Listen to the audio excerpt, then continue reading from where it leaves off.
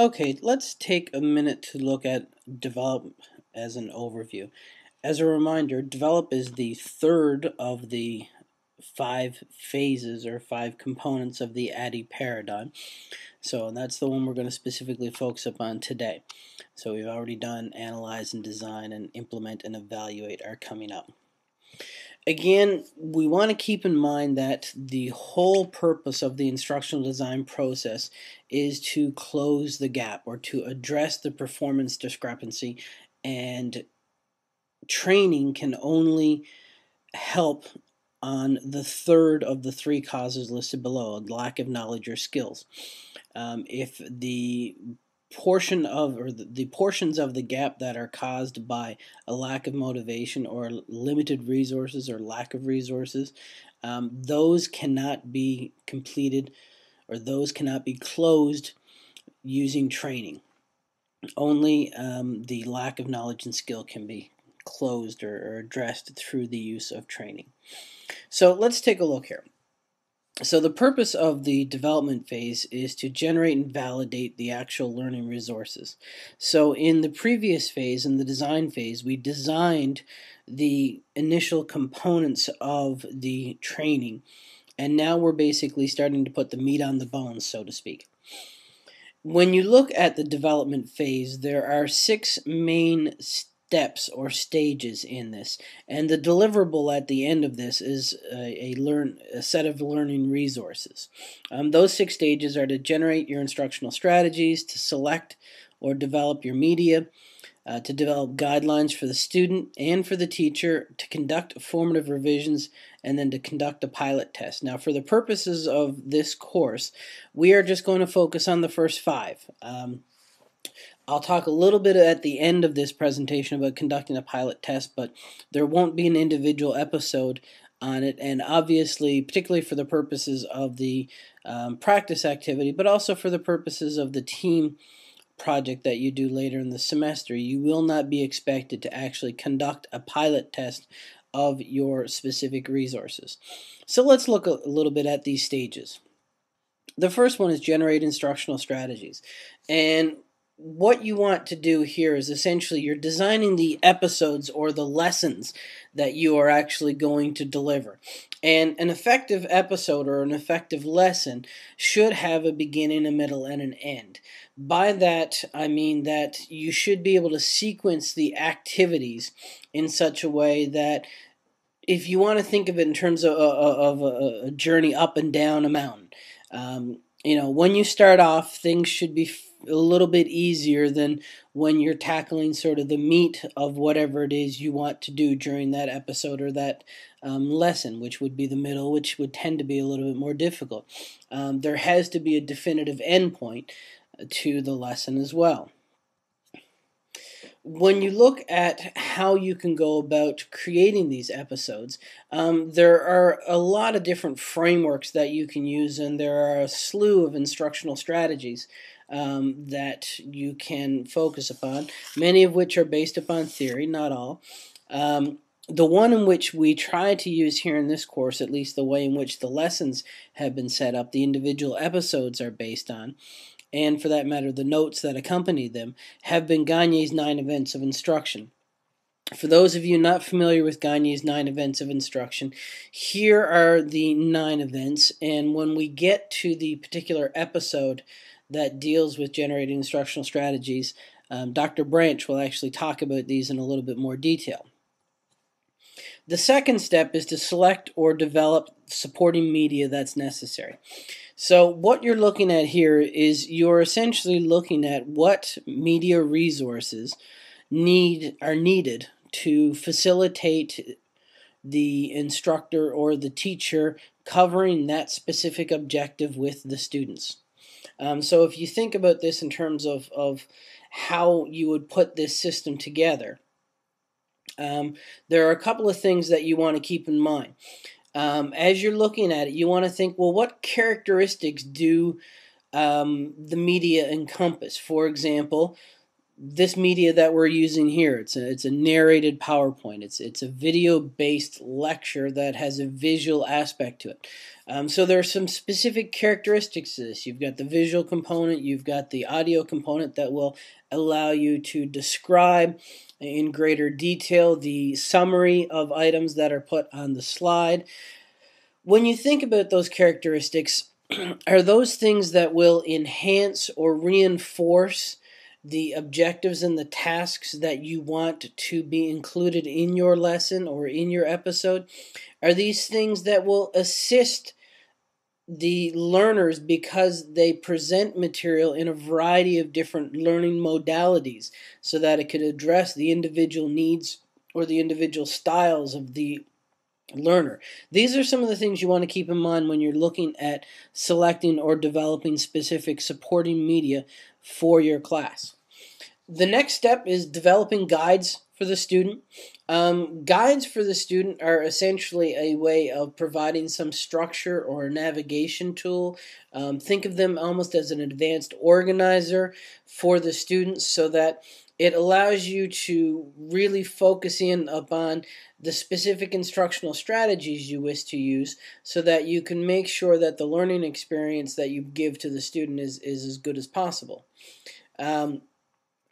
The format of the specific artifact that you create, this guide that you have, is going to vary a fair amount. If you were doing something for classroom delivery, it would be more common to see a physical print guide as opposed to if you were doing something, say, for an online format like we have here. It'd be much more common to find an electronic format. Or an electronic guide, and even the way in which it's presented. Some instructional goals lend themselves, and for that matter even some delivery systems, lend themselves to a greater amount of text. Depending on what it is you want to accomplish with the instruction, that may be a lot, there may be a lot more visuals involved. But essentially, again, what you want to do with the student is to provide a way of organizing the information before they actually start the instruction, so that the learner knows what it is they are going to be doing, what sequence in which they are going to be doing those activities, so that they can prepare themselves as best they can. A syllabus is a good example of a guide for students. Our syllabus goes through and tells you the topics that we're going to be doing every single week. If you were to think of that as particularly the last page of the syllabus, as a very basic guide for students, that would be a good example that you could sort of grab onto right now.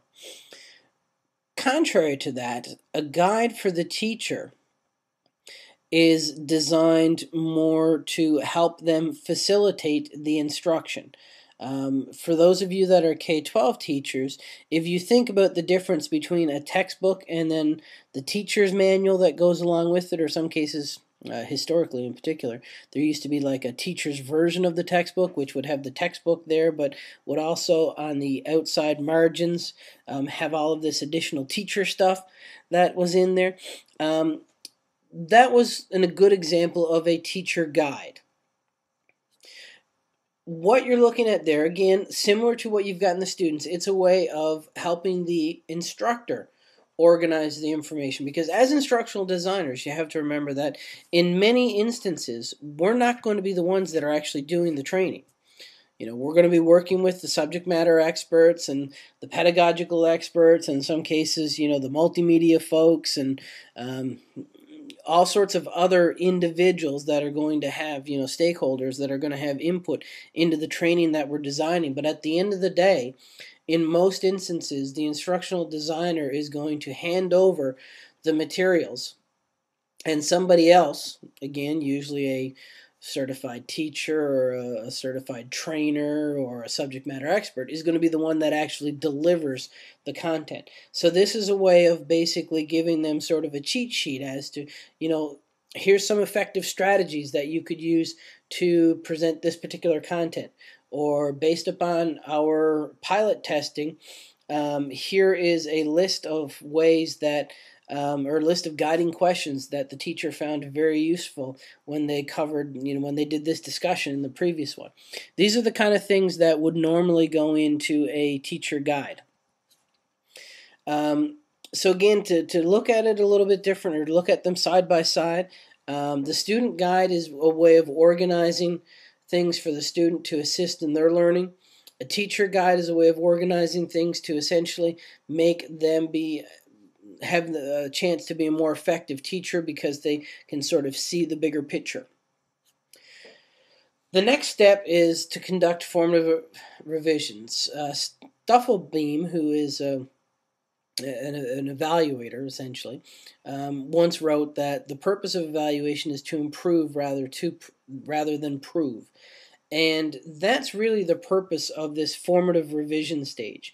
Usually, in the next stage we'll talk about in a sec, is going to be pilot testing. But the whole point of pilot testing and the revisions and the evaluation the evaluation and then the revisions that come out of it is not necessarily to test whether or not the students learned it.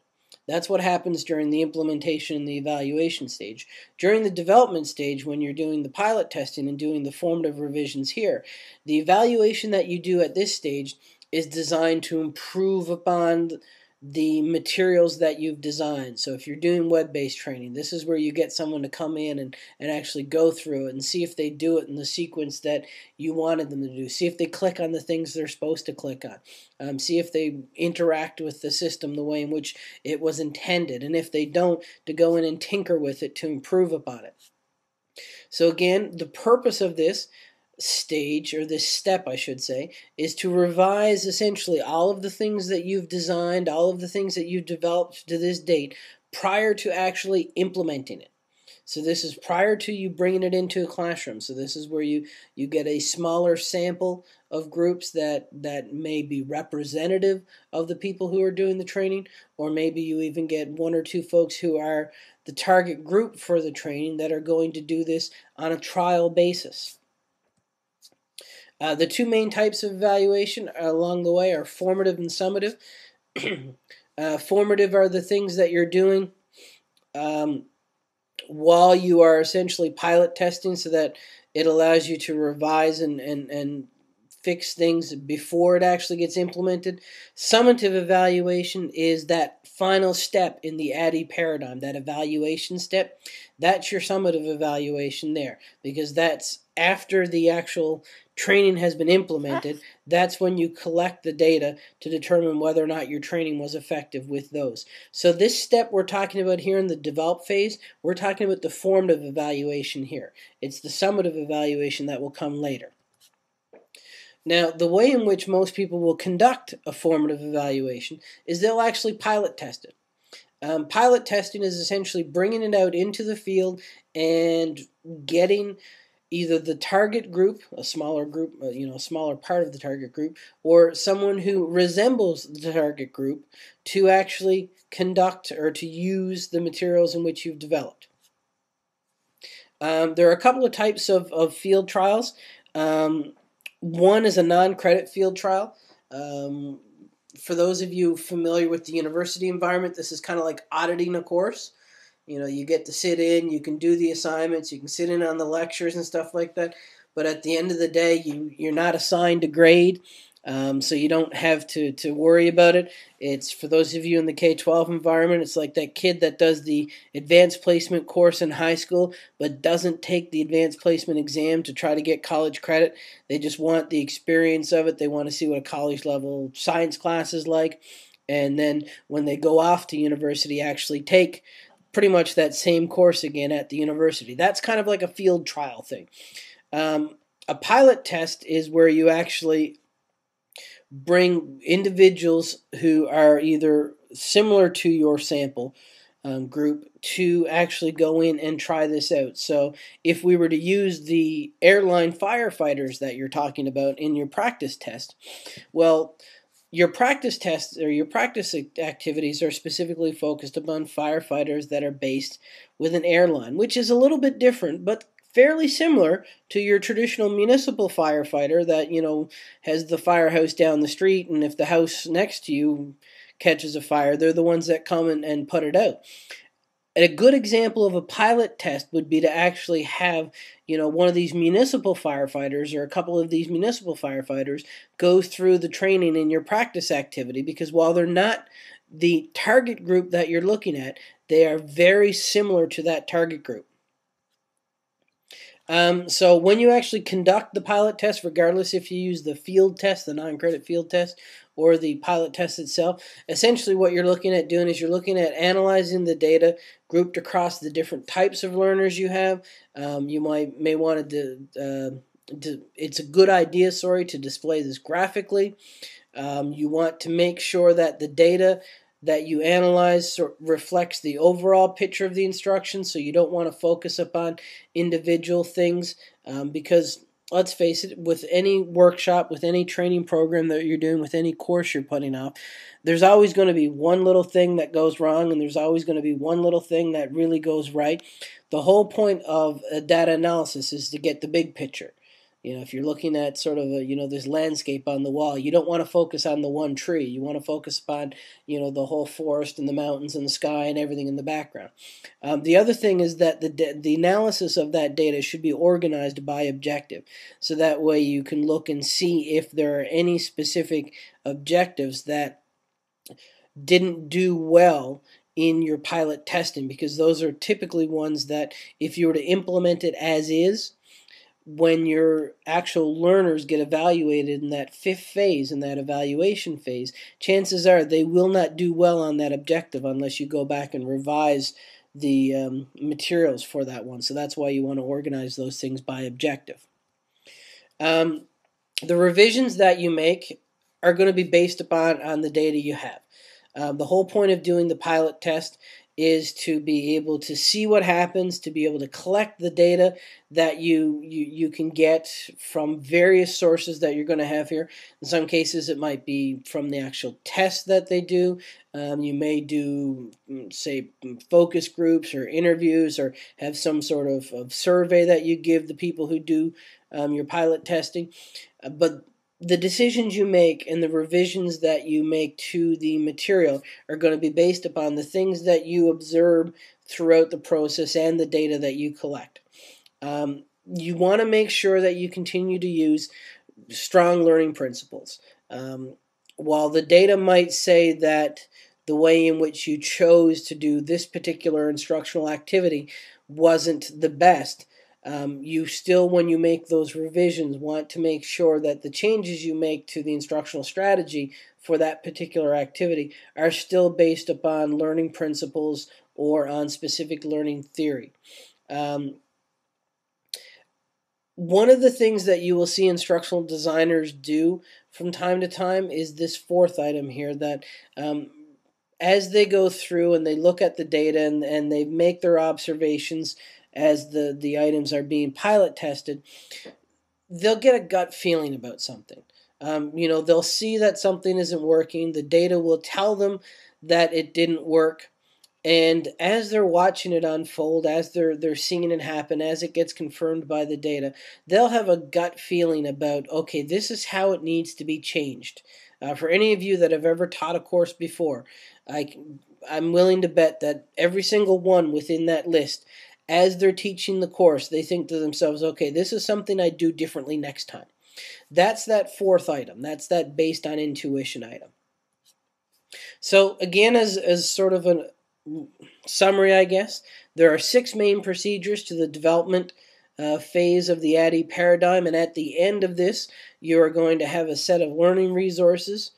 For the purposes of our course, you're actually going to deliver something called a development summary, because we're not going to be doing all of the things. For example, with the 2 guides that are there, I don't expect you to develop the complete guides. I'm just going to ask you to develop the table of contents for those guides. I'm not going to ask you to actually go back and conduct formative revisions, because you'd need to do a pilot test for that, but there's a small activity in place of that to outline how you would go about it. The same thing with the instructional strategies and the media. We're not going to develop the complete stuff, both for the practice activity and for the team-based activity. You're going to do a selection of items. So again, that's the development stage, which is the third of the 5 stages of the ADDIE paradigm.